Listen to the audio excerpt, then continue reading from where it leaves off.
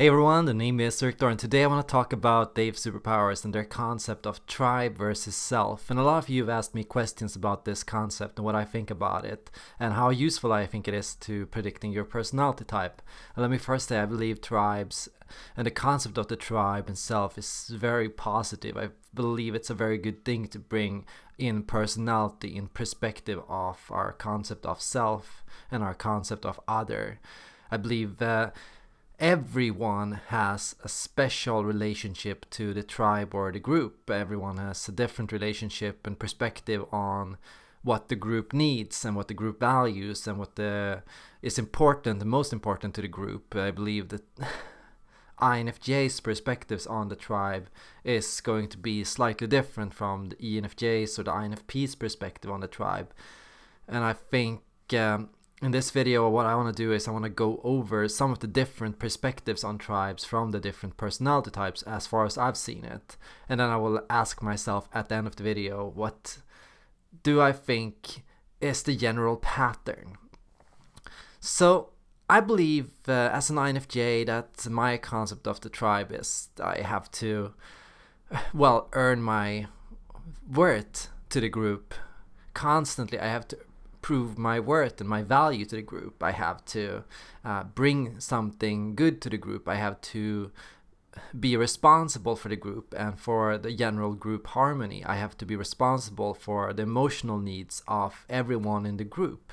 That means when somebody is struggling in the tribe or in the group, I believe I am responsible for this person and their feelings and their ability to coexist with the tribe.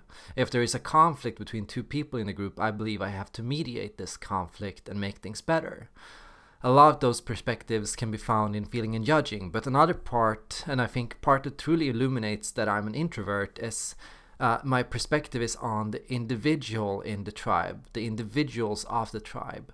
I don't see the tribe as one coherent being. I don't see the tribe as a group. I don't think of the workplace values or the group's values or the political party's beliefs. I think about the people in the political party and their beliefs, and I think about the individuals that make out the tribe as a whole. It is my focus is on the one-on-one interactions with the people of the tribe and supporting and coaching them and helping them get along better with one another, thinking of and helping them understand one another. My focus is on introspection. Why is this person upset? What makes this person upset? What is this person's struggle, and how can I help them, guide them through this struggle?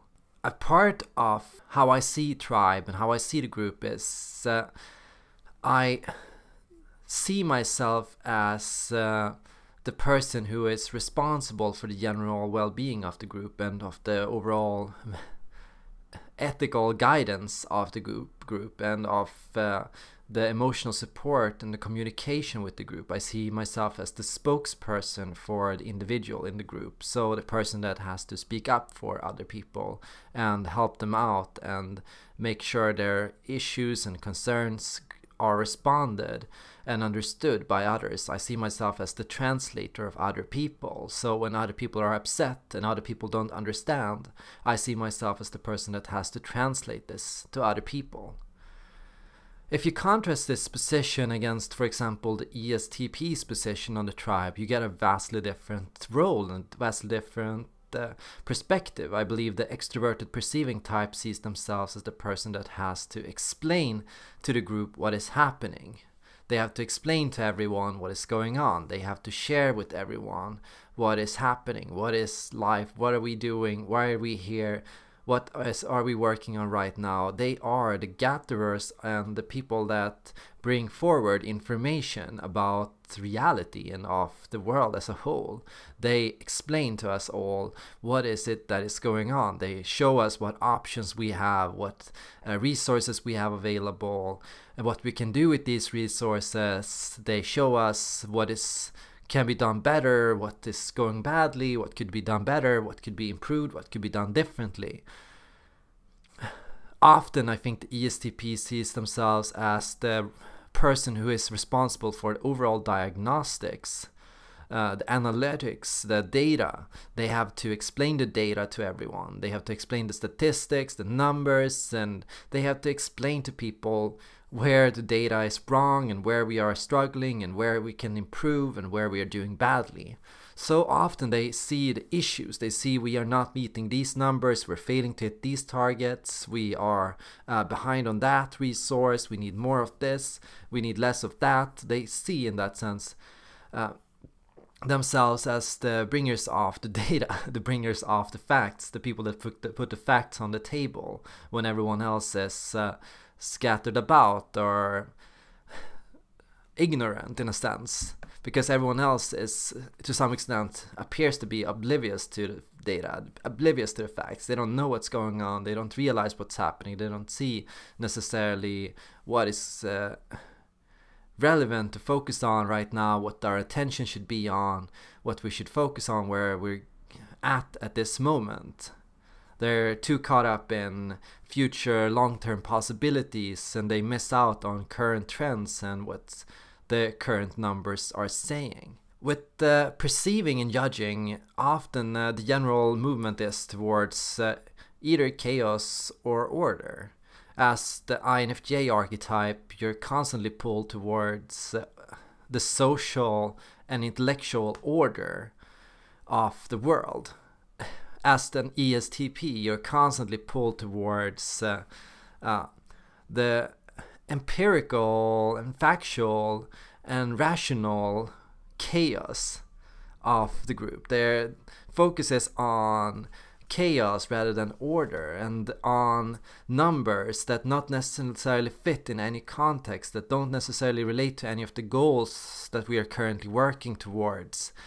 The numbers are the numbers. Everything is relevant. Every piece of data is important. Every piece of information matters. There is no necessary context to the ESTP in the group. They don't necessarily see themselves as a part of the group. They don't necessarily see themselves as part of some kind of social order.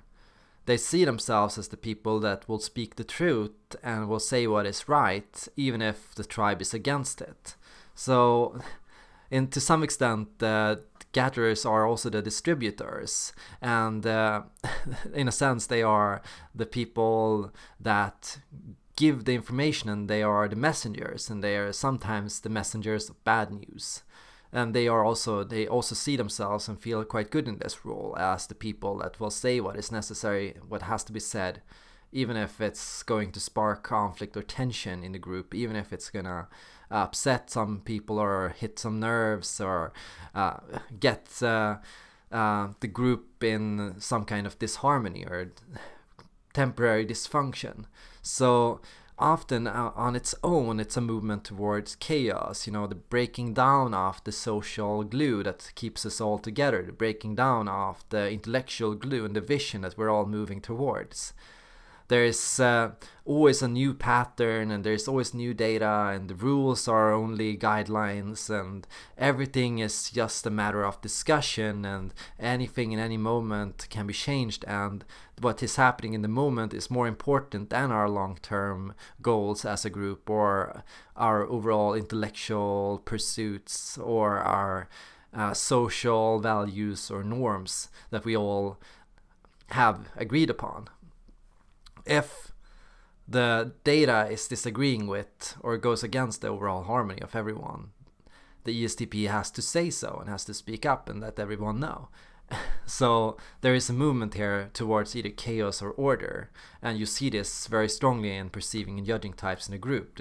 The perceiving types tend to break down groups, the judging types tend to build groups, and that's how you can tell often how judging types tend to become the leaders of groups, the people that build groups, build a social atmosphere, build like a rational reason for us all to work together. They form agreements between people, they form rules that we all have to abide by, they form some kind of disciplines that we all have to follow, they form some kind of intellectual guidelines for how to work together and how to get things done and for what we are all working towards.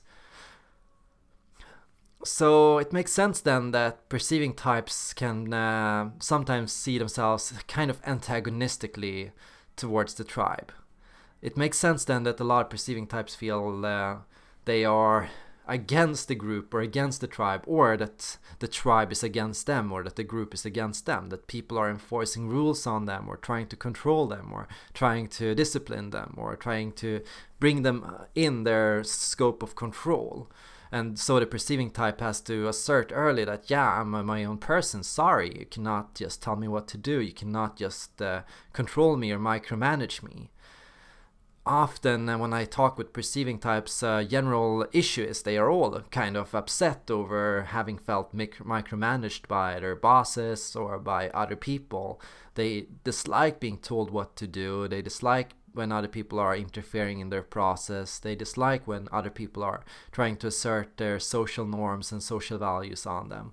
It's a general thing where INTPs will say, will have a general point of skepticism against everything that is social in its nature. Why should I dress like that? Why does everyone have to do this? Why do I have to follow these rules and norms and practices? Why do I have to go along with this?